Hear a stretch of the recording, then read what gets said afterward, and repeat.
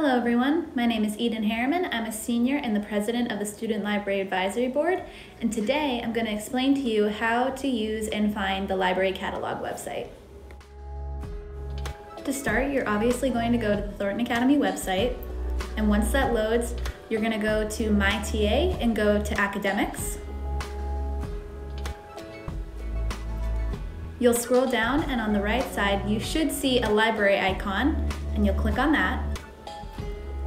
Once that loads, you'll scroll down and there should be a bubble that says Online Library Catalog. Once you click that, that will take you to our main web page.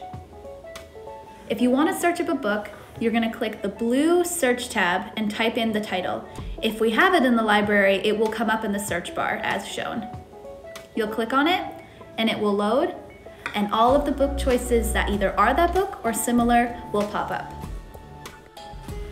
As you can see, for each of the books, they're in their own box, and it will tell you in the top right-hand corner either the word in or out. If it says in, that means you can come into the library and find it yourself.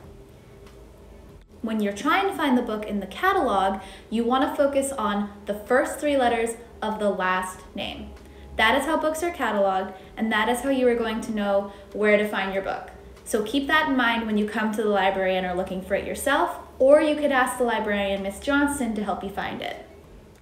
If you prefer ebooks, you can get some of those through our app Sora, which is available on self-service. Not sure what to read? We have a wonderful recommendation section right at the front of the library and right at the desk. Or you could ask the librarian. She'll give you tons of suggestions. You can also check out our Instagram and Facebook pages to see recommendations from students. Thank you for watching, and I hope you have a great day.